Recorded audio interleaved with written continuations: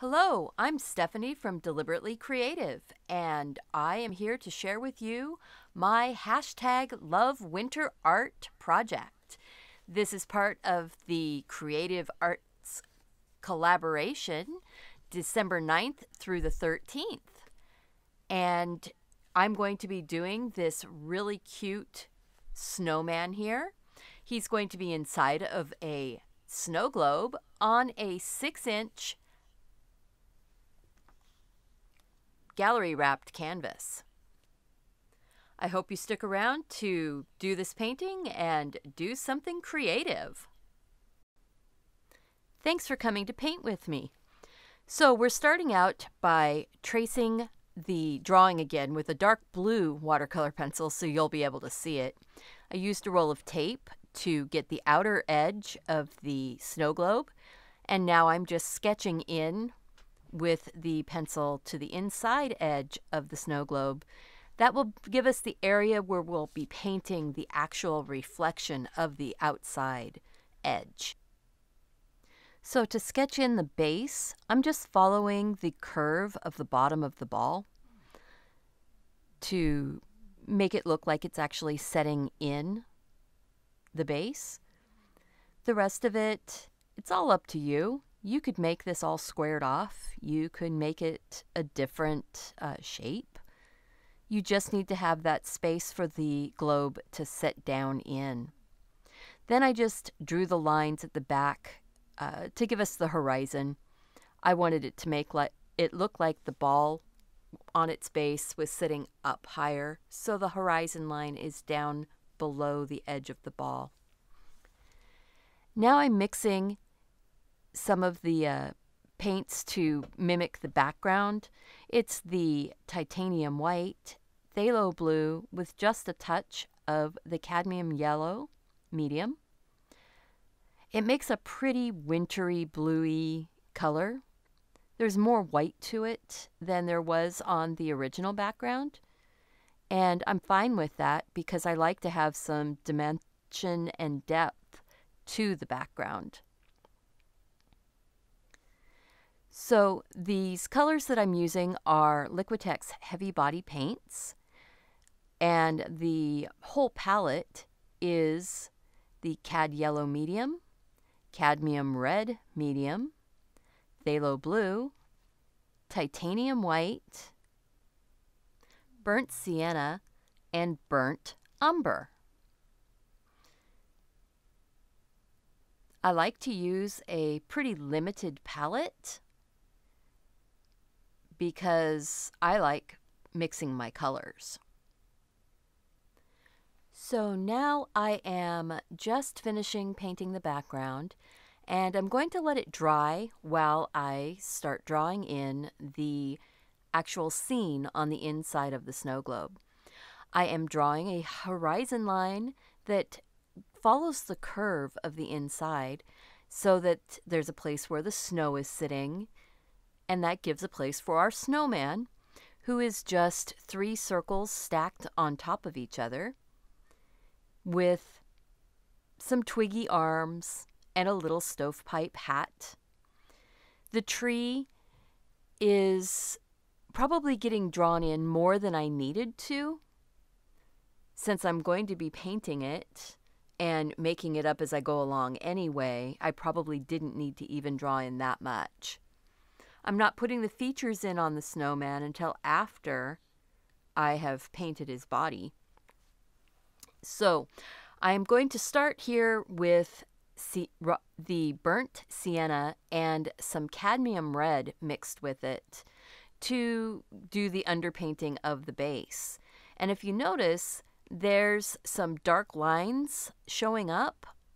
I haven't added anything dark. That's just the blue watercolor pencil reacting to the wet acrylic paint. And I like it because it is bringing forward those lines that I drew and giving me that landlines on where I'm going to be painting my shadows anyway. So it doesn't really matter, but it's kind of nice to have those lines there still. That was a happy accident. It wasn't something that I planned. And now the tree is going to be painted in. And I'm using about a 1/2 inch angle brush to do the main blocking in on this tree, which probably is a little bit too big, but I go back and fix some of the extra thickness that happens. I do change to other brushes. I'll change down to about an 1/8 inch bright, and then I'll be using a 0 liner brush to draw in with the brush more of the details. There I am showing you the 1/8 inch bright, and I'm just going to keep working in branches and more branches, and then it's going to get way too thick. And some of these branches are getting really heavy and close together. So I will be working back with the liner brush and background color after the tree is dry to bring forward some of that blue sky, lighten up the tree where it's getting awfully Halloween Town there in the middle. I do need to thicken up the right side branch where it's going off to from the base of the trunk. It needs to be thicker because I've gotten too thick out in the middle of the branch. And if this were a real tree, that branch would break off. Or it probably wouldn't even have grown that way. It's just the way it is. But I'm still working in those thinner branches. And I have been picking up the burnt sienna and the burnt umber and mixing them together, and sometimes just picking up one or picking up the other and varying the color on the tree. It's very difficult to see that from this angle, I'm noticing, but I will pick up and show this canvas later. So now I'm going to be showing you the size of this actual brush. There's probably only about 50 hairs in this thing. The bristles are about 1 inch long. I've cleaned my brush now, and I'm going to start using the blue background color that I'm mixing up here to lighten up the tree, to open up the branches and let the light shine through. It really got to be Halloween Town here, so I wanted to get it lightened up. I'm going to open up that center trunk and just make it a more friendly tree. Something that you could see a bird sitting in and not have it be like a vulture or something.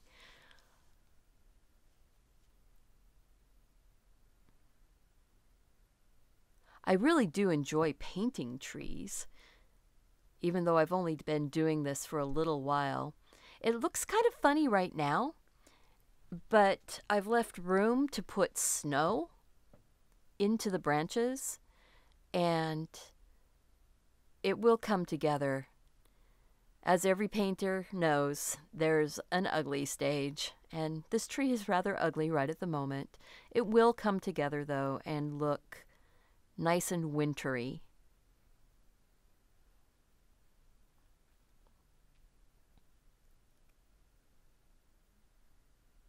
So now I'm starting to put some of that snow in, and I'm not using straight white. I am actually mixing that white with some of the phthalo blue. It gives the illusion of some shadow in the snow when it's not bright white. And if you look at snow out in real life, it's reflective. It's reflecting the colors that are around it. It's not really white. So I'm also taking some of that grayed out white, blued out white, and drawing it in on the actual trunk of the tree to mimic some of the bark and give it a little more dimension. I've now picked up it's either the 1/8 inch or actually that's the 3/8 inch wide bright, and I'm just laying the snow in.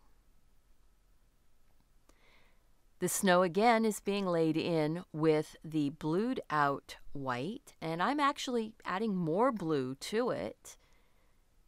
It makes it cold and frosty looking. And it feels more like snow than pure white does. So I'm just working on filling in the snow, getting it right up around the base of the tree, around the base of the snowman. I'll come back in and bring in some of the titanium white with even more phthalo blue in it to give the illusion of the shadows. And I just work it in. Now I'm going to pick up my angle brush and I'm going to practice real quick how I'm going to draw the circle in. And then I realize that I had a little bit of the brown still left in my brush from earlier. I'm going to work with it. It's just going to gray out my white even more, which is the white, the mud left in my brush, and a little bit of phthalo blue. And this is going to be used to make the outside reflection. And it works. It's nice to have the variation in the color. It's not a pure white, and it makes it seem a little more real when the whole thing is finished. But now I have my boundary to the outside world.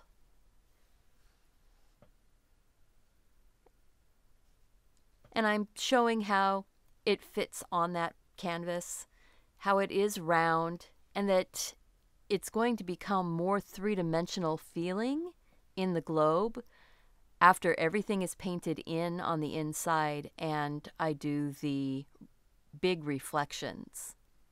Now the snowman still isn't white. He's being made with that same color that I used to draw the reflection on the outside.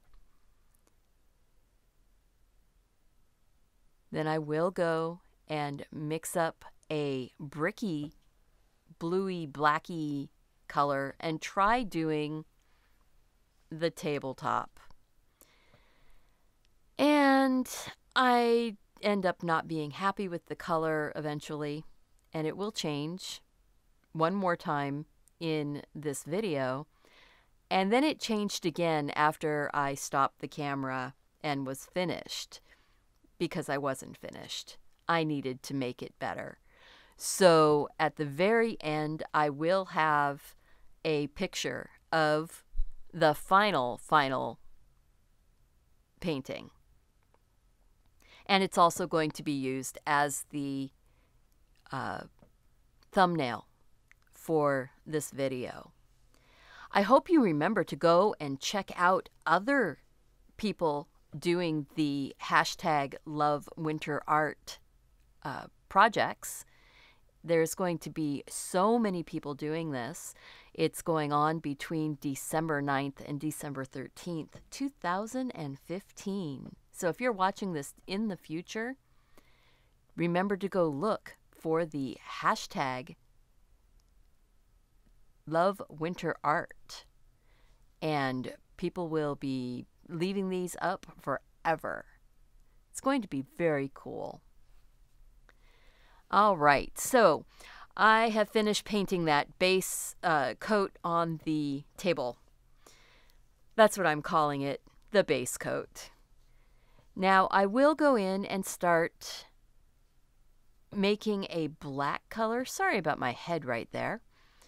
I made a black using phthalo blue, the burnt umber, and a little cad red, just to get a nice blacky color. I didn't put any black on my palette because I knew that I only had a couple spots that needed anything that was black-ish. And that's going to be the hat, the eyes, and the buttons. Then his arms are being done mostly with the burnt umber and a little bit of burnt sienna. Just twiggly. Dropping in a little bit of snow, but again, it's not a bright white. It's mixed down with a little bit of the blue. I'm showing you the tiny little crafter's filbert paintbrush that I have. I don't know what the brand is. Using it to paint in the eyes and the buttons, painting a little eye to the back and a bigger eye to the front, and then the buttons down the front of the snowman. I'm using some cad red medium and cad yellow medium, mixing it together and making an orangey color to give a carrot nose. Then I'm going back in with the cad red and the dirty paintbrush and doing the underside of his nose. And then I'll do the same again on the top side of his nose with the cad yellow and the dirty paintbrush. Came out pretty nice. All right. Flicking snow is not one of my skills that I have mastered yet. I'm learning. One of the things that I have learned is that you don't use a soft brush to hold the paint because it doesn't want to let go of the paint. I whacked and I whacked and I hit that brush so hard, and I painted a lot of speckles on the base, and I got speckles all over the canvas. And then I finally got enough on the inside of the snow globe. But then I go and I try wiping everything off. And that ended up making kind of a mess. So I'll need to go in and paint the background out a little bit again. Which is good because I chose a color again ever so slightly lighter, and it left a lovely ring around the outside that was just slightly darker than the highlight. It made my circle of the globe stand out better. Totally didn't plan it that way, but it worked, and I am very happy with that. So now we're going to go and start working on that base some more. Getting the darks in, getting the highlights in, just working the shape of it. I decided that that middle was going to be darker. It's sort of pushed back inside. It gets more of the shadow. Then I will be using the same two colors and lightening it using a little bit of cad yellow. I used the cad yellow to lighten my browns instead of using the white because it doesn't make it go pastel-y. It left it wood looking instead of going flat and chalky and whitish. So that was very exciting too.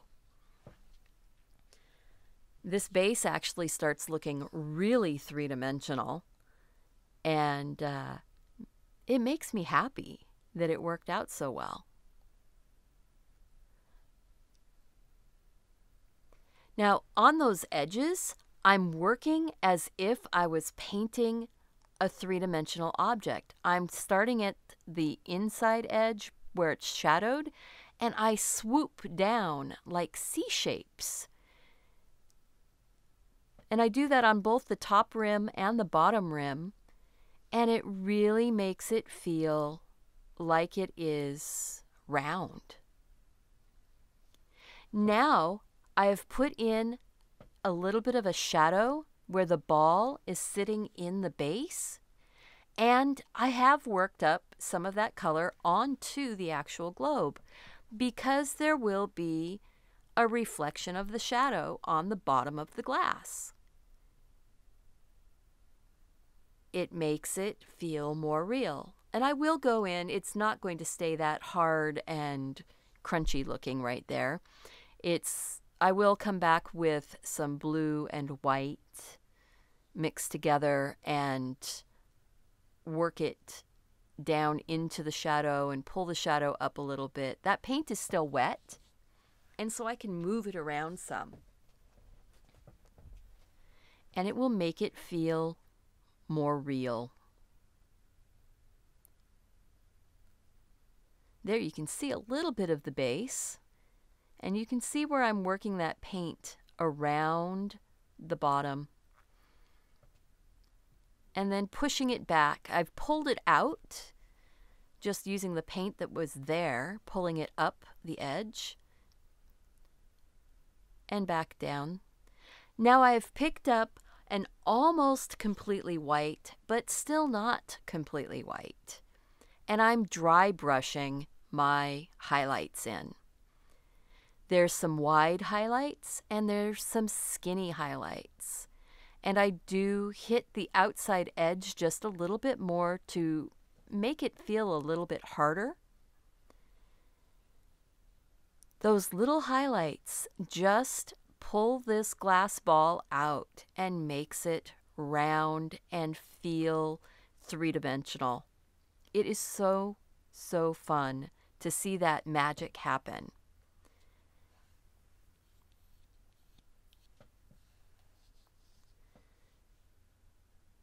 So now I will be finishing up the base and getting it cleaned up around the edges.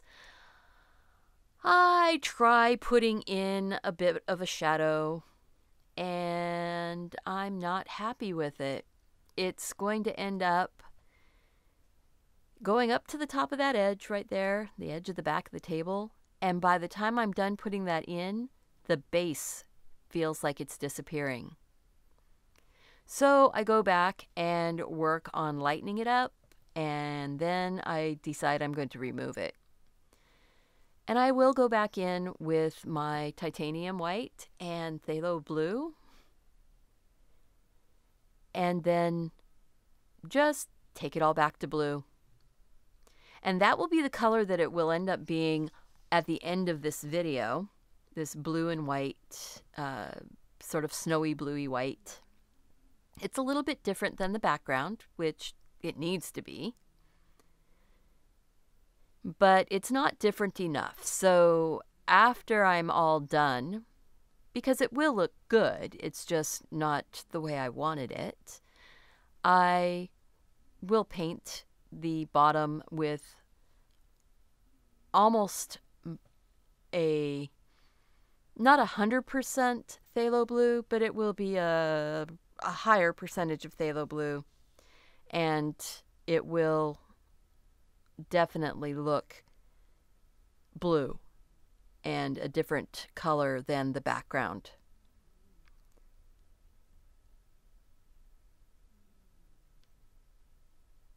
It's kind of fun watching this being done in the fast motion, fast forward like this, because it just sort of magically changes. I do have the full 2 hours, yeah, 2 hours recorded, and I will put it up as a separate video.